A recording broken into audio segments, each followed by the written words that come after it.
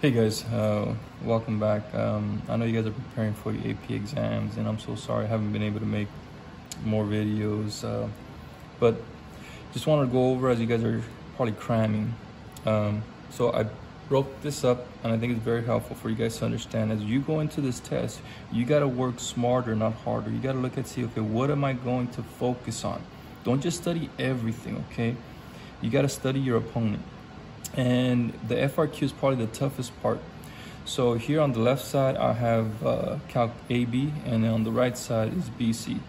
If this just helps even just some of you, I mean, it's worth it. And go back and look at the other videos so you can kind of get an idea of how to study for this. So the AP Calc AB has basically 6 types of FRQs. You're gonna have the fundamental theorem of calculus. That one is going to be number 1. You're always going to see that. Okay. And then also rate accumulation. And these are the problems where, you know, you have something comes in and something's going out, things like that. That's definitely going to be there because it's part of the fundamental theorem of calculus. Okay. You're also going to probably get a graph. They're probably going to ask you to find the position of the particle, things like that. All right, and the graph is going to be line segments or some type of curve. The other type is particle motion, and this is where they're asking you, is the particle speeding up, slowing down, is it going left, going right? Okay. And last year you had an area volume, okay, in the 2021 exam. And this is where it's a curve, it's rotating about a certain axis, okay. Then the next one is differential equations. And then last year's exam, actually it was interesting, it had 2 equations. I think it was questions 5 and 6 has 2 differential equations. And this is where you're gonna have to find the giving you the initial condition, and you're gonna have to work your way back to find the function. Okay, and then also they're gonna ask you to graph it. All right, graph a few points there on the graph of the equation. All right, and then lastly, number 6. Sometimes I call that an oddball because sometimes they throw in a limit there, sometimes a L'Hopital rule. Okay, but I have videos on all of these. Hopefully they'll help you. But you gotta think about how they're gonna structure the exam. Okay, optimization. I'm always asking, is optimization gonna be on there? No, it's not gonna be on there. It hasn't been on there for the last, I don't know, 20-something years, and I doubt that they're gonna put it in there.